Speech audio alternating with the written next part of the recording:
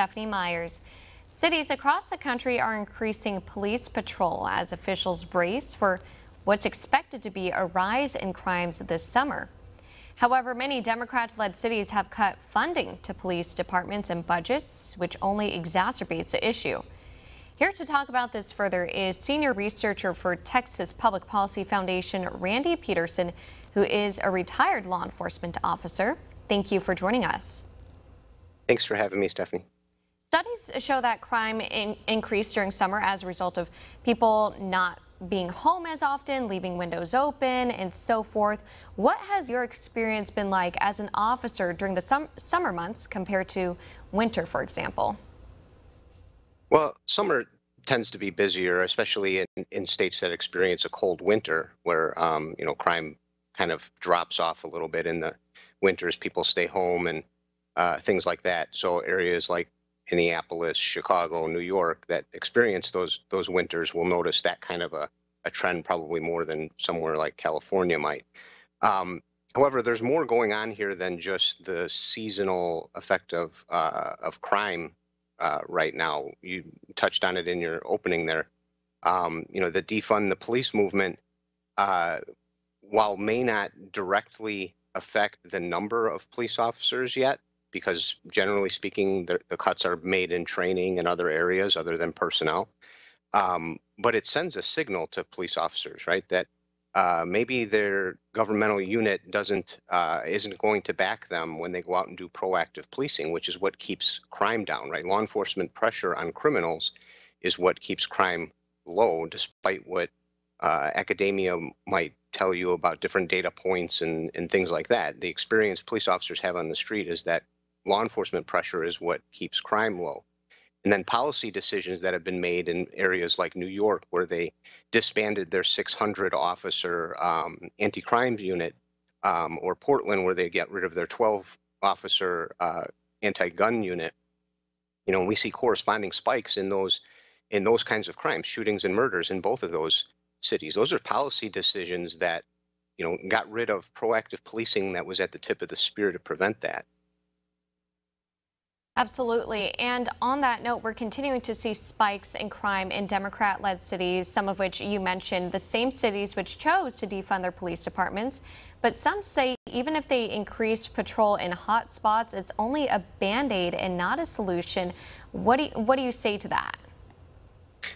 Well, in part, that's probably true. One of the things that needs to happen is we need to move out of this era of and most of it, almost all of it, coming from the far left, of anti-police rhetoric that makes police officers hesitant to do the proactive policing that keeps crime down.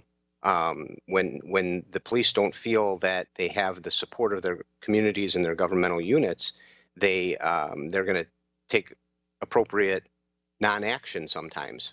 They'll respond to calls. They'll go where they have to, but it's the proactive policing that gets crime lower, that puts that lid on criminality. So when you have someone like Democrat mayor in Chicago, Lori Lightfoot, saying that she wears it as a badge of honor that the police department had a vote of no confidence against her, that's really sending a bad signal to the police department, especially in areas like that, Chicago, where they really need their police to be proactive and out there as part of the community, keeping crime low.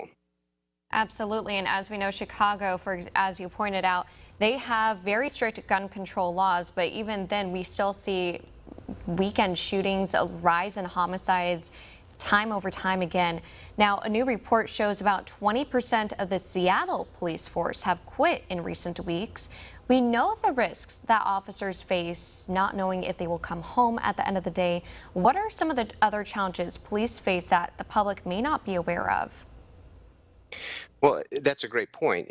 Police officers really don't complain about that. They accept it as part of their job. You won't hear them speak in victimhood terms, right? They don't consider themselves victims, despite the fact that almost every police officer in the United States is at some time in their career the victim of a violent crime, but they don't look at it that way and they don't call it that.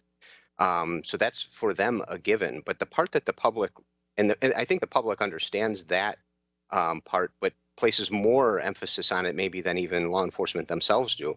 The part that really law enforcement the public needs to understand is that when when they are doing their job, any mistake could end them up in jail or injured, right?